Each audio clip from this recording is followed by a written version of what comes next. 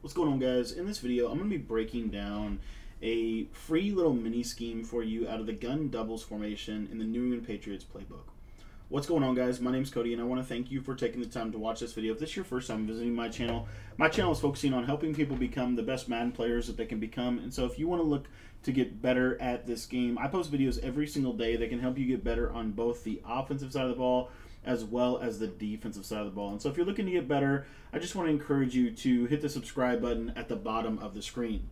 Now, in this video, I am doing a little bit of a series here on the New England Patriots playbook. I absolutely love this playbook. I actually wrote an entire guide on this playbook, the entire playbook breaking down pretty much every single offensive formation in the New England Patriots playbook, including the trips tight end, the bunch, the U trips, as well as many of the other formations, literally every single one of them.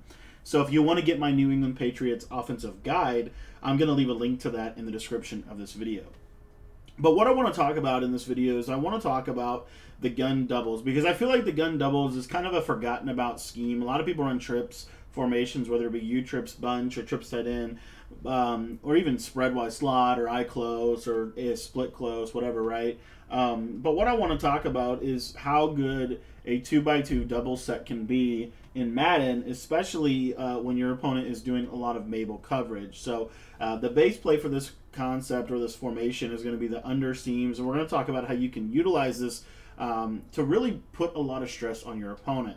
Now, what I like to do as a general rule whenever I run this concept is I actually like to be on the left hash, and the reason why is because it's just going to give me more space to be able to work the vertical seams on the right side of the screen.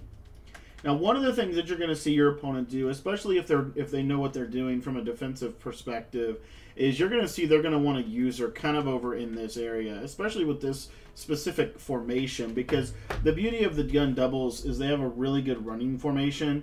This inside zone is really, really hard to stop, alongside of the trap and the quick base.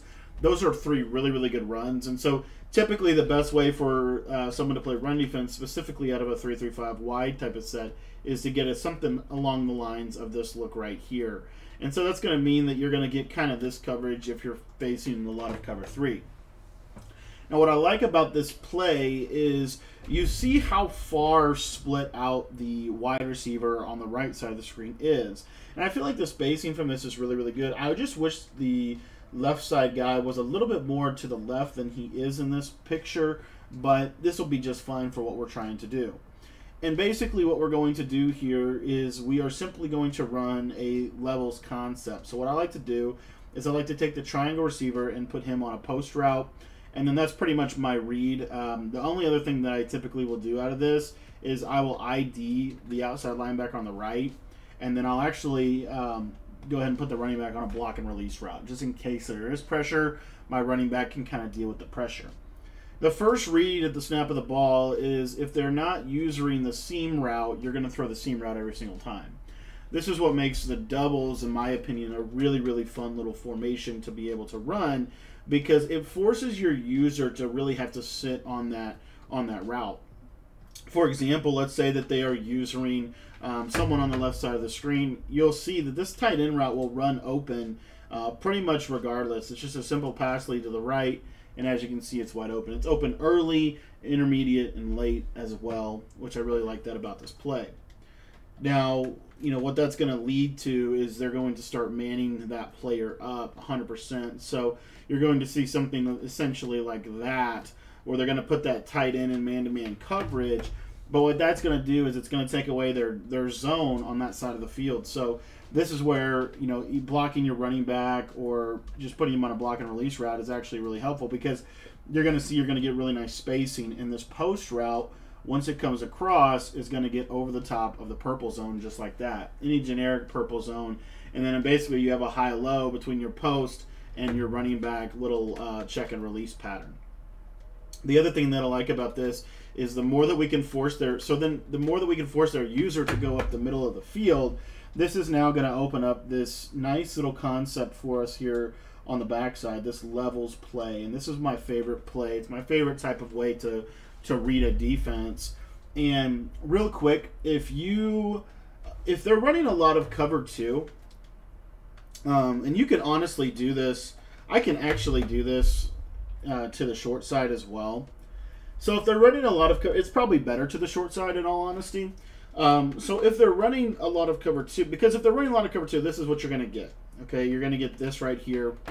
But if they're not running a lot of cover 2, then what I would recommend doing is taking the circle receiver and putting him on a curl, and then that way you're going to see that you're going to get this read right here. And this is really a great play because this high-low on the left side, you're going to see that when you run a curl to the short side of the field like that, it's really going to do a good job of manipulating a purple zone. So there's really no purple zone in the game that's going to be able to defend the curl. I just showed you a curl flat, which in my opinion had the best chance. I'm going to put a seam flat out there real quick just to show you that, you know, no matter what, the purple zone's not going to be able to get out there. And if it does, I guess a seam flat will. And if it does, then you can just hit the running back.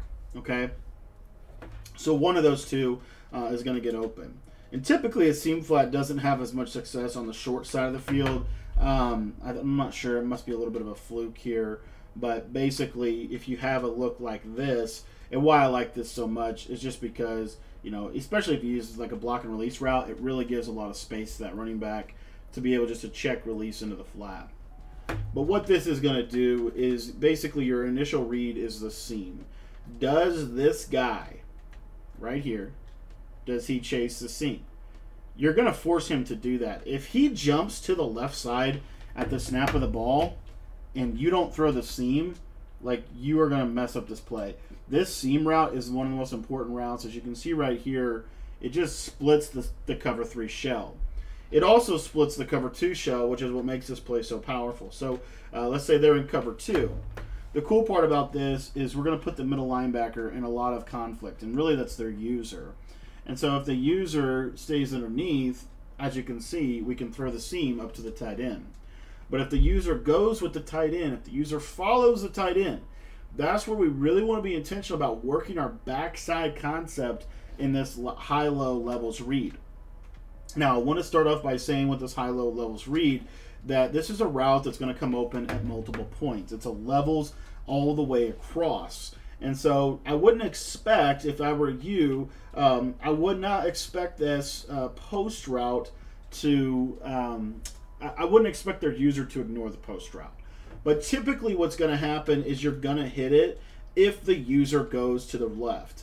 And the reason why you're going to be able to hit it is because the yellow zone is too far down. It's too far underneath to be able to make a play. So if that linebacker goes there, just up past lead the post, and as you can see, you're able to hit this. Now, let's say you're playing Madden and you don't have Hot Route Master. What would I do in that case?